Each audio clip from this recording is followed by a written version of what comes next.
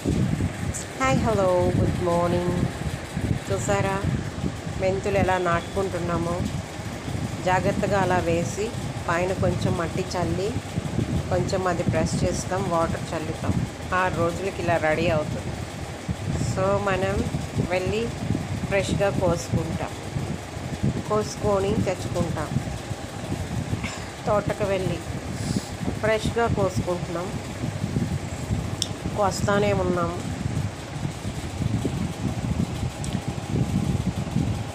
అవి 6 days వాటికి ఎంత ఫ్రెష్గా ఉన్నాయి. ఆర్గానిక్ కదా, మనం ఏ మందులు ఏమేయం కదా. సో చాలా ఆరోగ్యం. అంత ఫ్రెష్గా మనం తింటే చాలా బాగుంటుంది. Thank you for watching. Like, share, comment and subscribe please. Okay, మర్చిపోకండి. ఒక లైక్ ఇవ్వడం మర్చిపోకండి, సరేనా? Thank you for watching.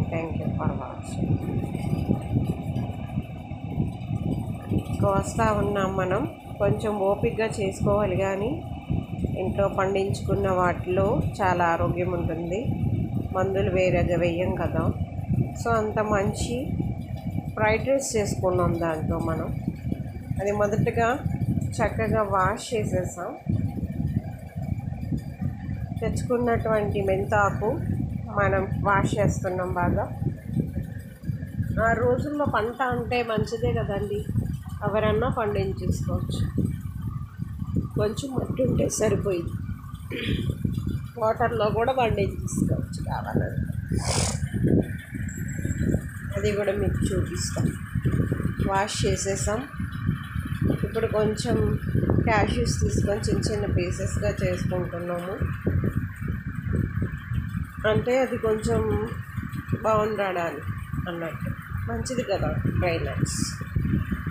చిన్న చిన్న పీసెస్గా చేసుకుంటున్నాం.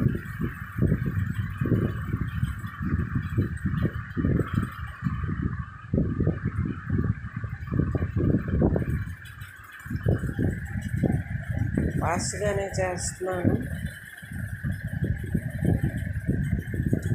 అంటే ఎలా వండుకోవచ్చు టేస్టీగా అన్నట్టు. ఒక పాన్ పెట్టుకున్నాము. ఇప్పుడు మేతి మసాలా చేసుకుంటున్నాము. ఒక స్పూన్ ఆయిల్ వేస్తున్నాము. వేసి క్యాష్యూ పీసెస్ చేసుకున్నాం కదా, అది వేసేస్తాము. అందులో కొంచెం బ్రౌన్ అయ్యే వరకు వేపేస్తాము. వేగడం మనకు తెలుస్తుంది కదా, స్మెల్ కూడా వస్తుంది. అప్పుడు ఆనియన్స్ యాడ్ చేసేస్తాం. దానికి చిన్న చిన్న పీసెస్గా కట్ చేసుకున్నాము. ఫ్రైడ్ రైస్ కదా. అండ్ గార్లిక్ అంటే వెల్లుల్లి, అల్లం, కొత్తిమీర, కరివేపాకు, పచ్చిమిరపకాయలు మిక్సర్ అది చిన్న చిన్న పీసెస్గా చేసి పెట్టుకున్నాం. అది కొద్దిగా యాడ్ చేసాం మనకు కావాల్సినంత. టమాటోస్ రెండు టమాటాలు పీసులు వేసాము. బాగా మనం మెత్తగా అయ్యేదాకా అది వేపుకుంటాము. బాగా స్మూత్ పేస్ట్ అయ్యేలాగా. అందులో కొంచెం సాల్ట్, కొంచెం పసుపు కూడా వేసుకొని ఇంకా మెత్తగా చేసుకుంటున్నాం. బాగా వేపేస్తున్నాం ఆయిల్లో. వేగాలి కదా, అసలే పండగ ఉన్నాయి టమాటోస్.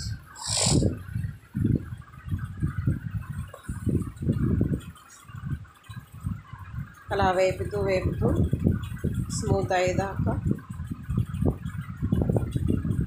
అప్పుడు మనం వాష్ చేసుకున్నాం కదా, ఆ ఫెనుగ్రీక్ ఆకులు వేసేస్తాం అందులో.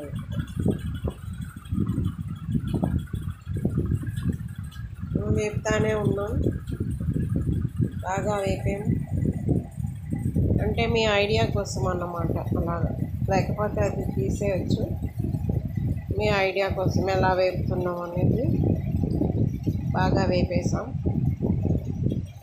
ఇందులో ఆకులు వేసేసాము అండ్ ఇంకా వేపేస్తున్నాం. కొంచెం అంటే మరీ నల్లగా వేపము, కొద్దిగా పచ్చిగానే ఉంచుకుంటాం మనం. ఎందుకంటే అందులో ఉండే వాల్యూస్ పోకూడదు కదండి. కొంచెం వేపుతాం ఆ టమాటాలో వేసి మొత్తానికి. డిష్ అవుట్ చేసేస్తాము. డిష్ అవుట్ చేసినాక వేరే మళ్ళీ అదే పాన్ పెట్టుకున్నాము. ఆయిల్ వేసి క్యాష్యూస్ వేసుకున్నాము ఒక 9 దాకా. అవి వేపుతున్నాము. అవి కొంచెం కలర్ చేంజ్ అయిన వరకు వేపేస్తాం.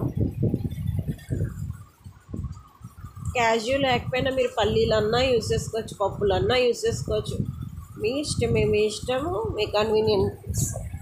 నా దగ్గర ఉన్నాయి కనుక క్యాష్యూస్ యూజ్ చేస్తున్నాను. అవే ఉండాలని ఏం లేదు.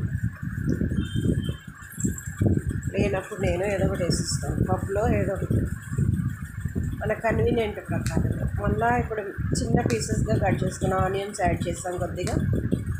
మీకు నచ్చిన వేసుకోవచ్చు, మీ ఇష్టమే.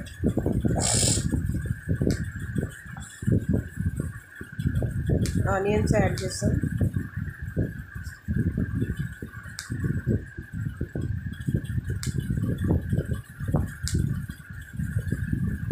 అందులోకి ఇందాక మిక్సర్ ఉంది కదా, ఏంటంటారు, వెల్లుల్లి, అల్లం, పచ్చిమిరపకాయ, కరివేపాకు అండ్ కొత్తిమీర చిన్న చిన్న పీసెస్గా చేసి పెట్టుకున్నాం కదా, అదే కొద్దిగా వేసిస్తాం అందులో. మరి ఎక్కువ వేయకండి, అది ఆ పచ్చిమిర్చి చాలా కారం ఉంది, అందుకే మొక్కలు కూడా వేసిస్తాను నేను. నాటీసాను అది వేసుకొని, అందుకే సరిపోయినంతగా వేసాను. మీకు నచ్చిన కారం ప్రకారం మీరు వేసుకోవచ్చు. ఇక్కడ నేను కారం పొడి కూడా వేయట్లేదు, చూసారా, కారం పొడి వేయట్లేదు అసలు అందులో కూడా.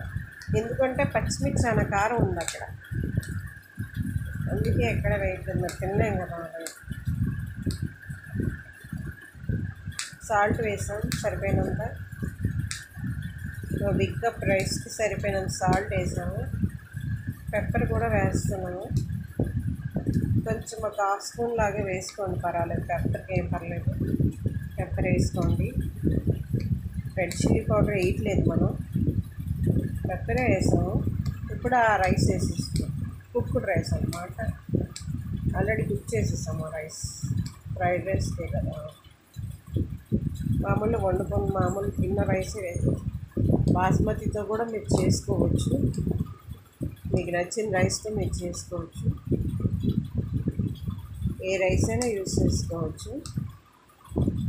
సరేనా, ఇప్పుడు ఏం చేస్తామంటే ఆల్రెడీ మసాలా మనం ప్రిపేర్ చేసాం కదా, మేతి మసాలా, అది ఇందులో యాడ్ చేసి ఇస్తాం మనం.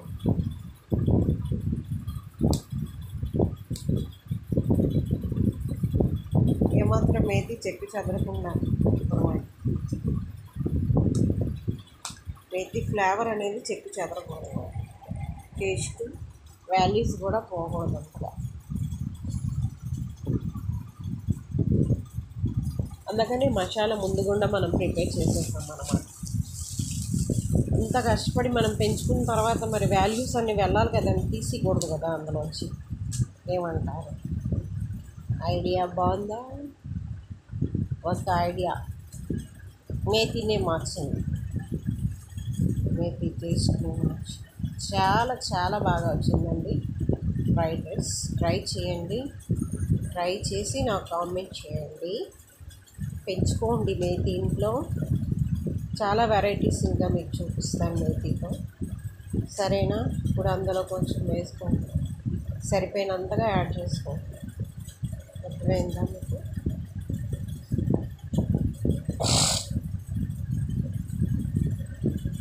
ఎంత సరిపోయిందో అంత యాడ్ చేసేసాను. మరి ఎక్కువ కూడా అంటే ఒక కప్పు రైస్ కదా, అదంతా అయిపోతుంది కదా. పరోటా కూడా సేమ్ మిక్సరేనండి, మనం అదే మిక్సర్ కంటిన్యూ చేసుకోవచ్చు. పరోటా కూడా సేమ్ మిక్సర్. ఫ్రై చేస్తున్నాము అంటే అంతా మిక్స్ అవ్వాలి కదా, total mix అయ్యేదా.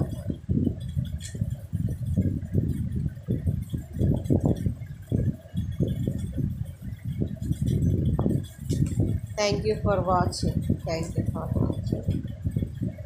For watching.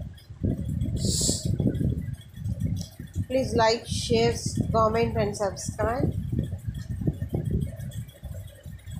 Like, share, comment and subscribe please. Me like అనేది మాకు ఎంతో ఎంకరేజ్మెంట్ ఉంటుంది. మీ షేర్ అనేది మాకు ఎంతో సహాయం చేస్తుంది.